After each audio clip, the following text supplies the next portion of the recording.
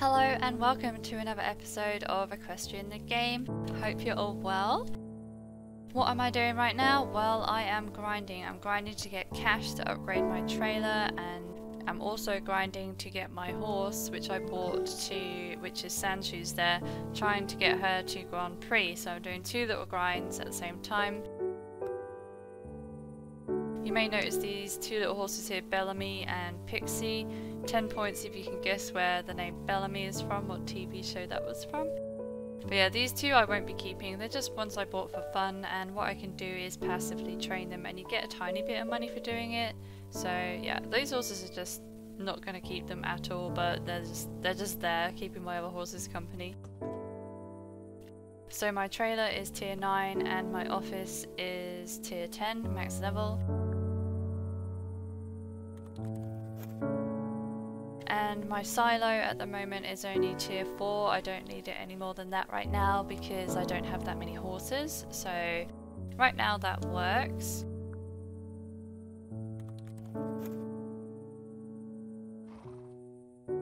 And in the stable, who do we have wanting to meet you guys? We have Mambo. You guys know Mambo.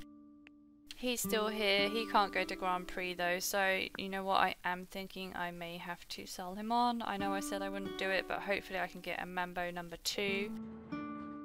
I really hope we don't end up going to Mambo number 5.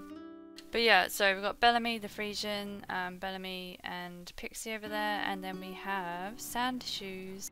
Sandshoes has this weird name right now because she is wanting a new name from you guys. If you want to suggest a name, hit the community tab on my channel and you can comment there, or you can comment below, and I'm going to put the names into a wheel of names and pick one randomly.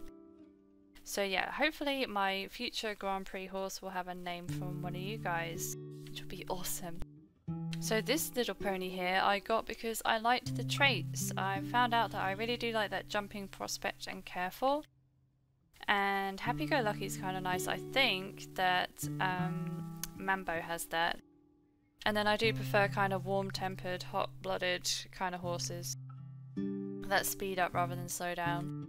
This is a little bit easier for me. If they're speeding up, I don't have to constantly keep egging them on.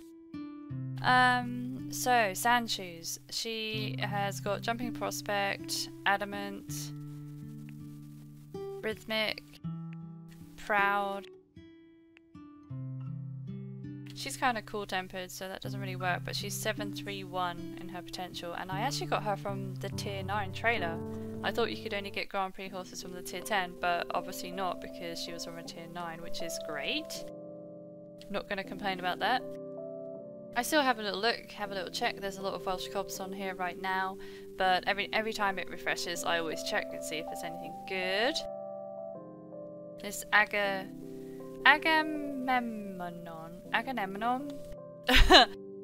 looked cute, but I already have a liver chestnut now. So what we're gonna do is we are gonna grind a little bit with Sandshoes, temporary name Sandshoes, and get her to Grand Prix. So I have to start from the beginning. I have to go through all of the tiers, leveling her up. And I think she's really pretty. What do you guys think? Do you like how she looks? Like, I didn't think the liver chestnut was a colour that I would ever pick, but you know what? And now I'm thinking that if I'm ever make a custom again, it might be a colour that I'll consider. I think it's really pretty in the game, especially with the flaxen and her big bushy tail. She's like a fox. That's what she reminds me of, like a fox.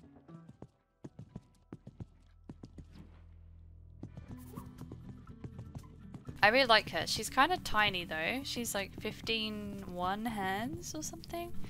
So yeah. She's not as good at jumping as Mambo, I have to say. That's probably either something to do with the training or the traits, but he seems to not care if I go hell for leather, and she seems to like me to slow down a lot, and it's a bit of a problem actually. I don't know how she's going to cope later on. So I am going to keep up her training, try and max it out, because all that is going to help later on. So every day I have to do the training, and I'm just here in the arena right now, and it looks really pretty as usual. I think this is the same time of day as what I was in it last time I filmed, but it's very pink and very cute. And she looks very cool. I did get her some new tack, which is orange, which matches the kind of chestnut colour. And I did buy some other tack and one outfit, I think, for my rider. So yeah, there's a couple of little outfits I got going on and tack sets, so yes.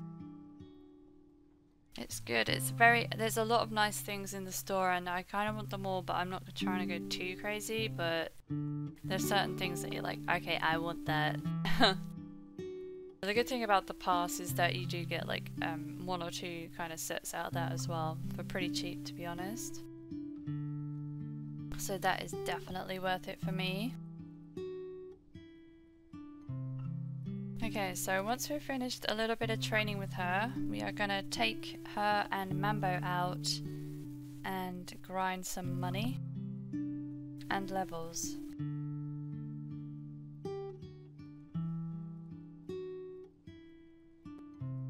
I am a big fan of the Warm Bloods. I think that is my favourite breed in the game. I do eventually want to get Thoroughbreds and Welsh Cobs and Arabians and everything as well, but at the moment they just seem to work the best for me. They seem to be pretty good all-rounders, so yeah, loving the Warm Bloods. Plus they're really pretty. Okay, so it's a new day, another dollar to be made, and we're at 10k and we need, I think it was 16, so we need like just over 6k. So what I'm going to do is I'm going to set up some horses for training, get some passive income from that, and then grind, get the money and get the levels. So let's send Pixie out to do some training and Bellamy, as I will not be riding them. I think it's only like 14 minutes or something anyway, so it doesn't really take much time. We'll get that set up and then we'll head out.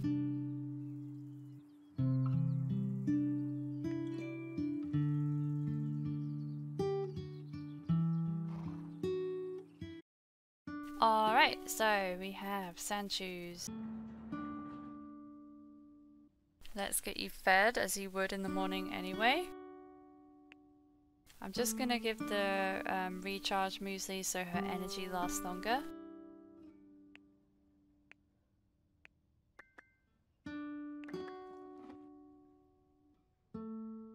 Gotta check the shop's refreshed. Let's have a look, see what's in there.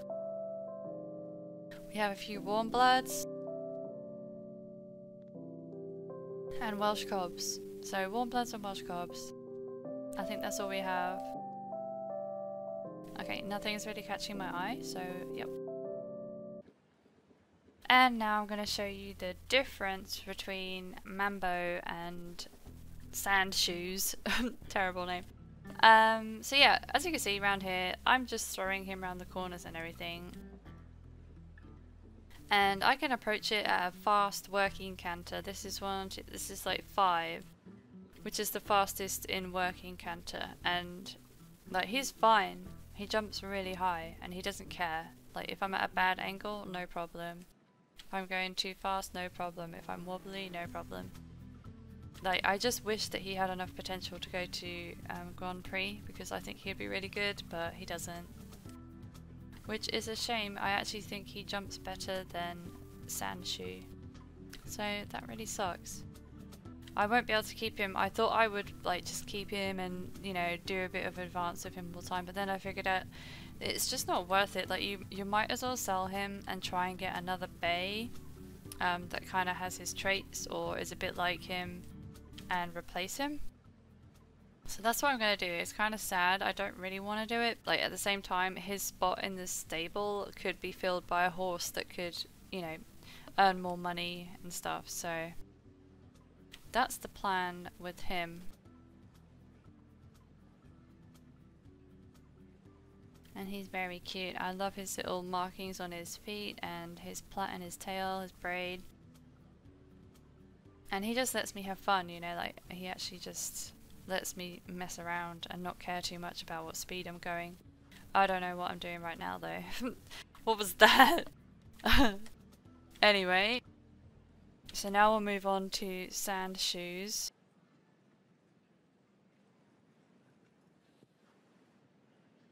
And I'll show you the difference of how careful I have to be. So we'll just do the one with 11 jumps.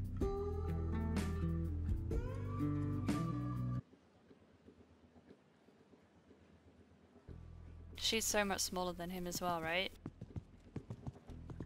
I don't know, does height affect it? I don't think it does, but maybe? I doubt it.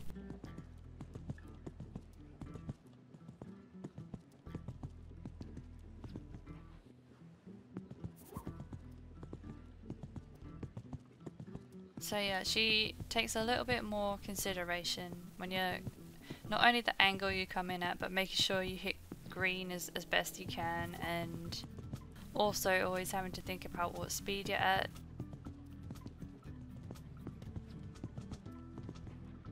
I mean, she can take some pretty fast, but I am a little bit concerned as to how she's going to cope with Grand Prix for sure. Because she doesn't seem to like lift her feet as much, basically. I'm just wondering what breeds you guys are gonna get for your horses in game, and what breeds you're gonna like what colours you're gonna make for your first custom horses, and maybe what you've already got if you're already playing the game. Just wondering what everyone else's like favourite breeds are, you know? Let me know in the comments. What's your favourite breed? What's your favourite colour? What's your favourite tack? Do you think this tack is too loud? Probably. It's blinding me.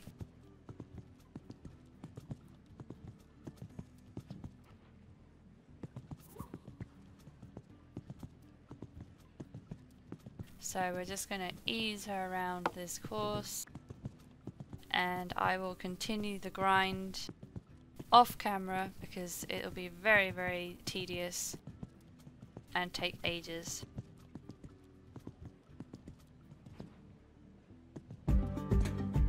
And we hit 2, I think, so there's a difference.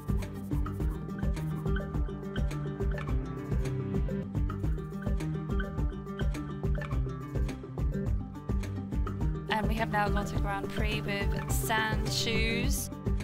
The awesome sand shoes has done it. I'm very excited right now. I can't wait to see what the course is like. So here we go. We're going to try it and see if this tiny little 15 one-hands horse can do it.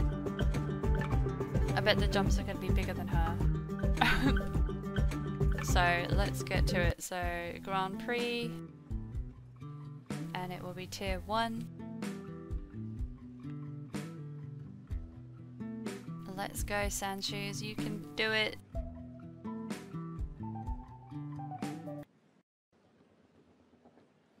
Oh wow, it's huge. Those lights look intimidating and massive, but very cool at the same time. Okay, we clipped the first fence. This is not a great start. In fact, I'm gonna pre-warn everyone, this is not gonna be very pretty at all. I'm just saying right now that it takes me a little while. It takes me a few runs to learn a course and find out what speed my horse needs to be going at, what corners I can cut and everything. And what is that noise? Is that the music?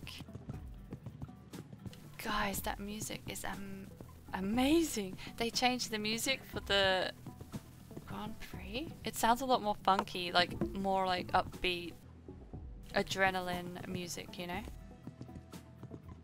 Okay, so what speed will this fence be? Can I do it in a 3? Yes.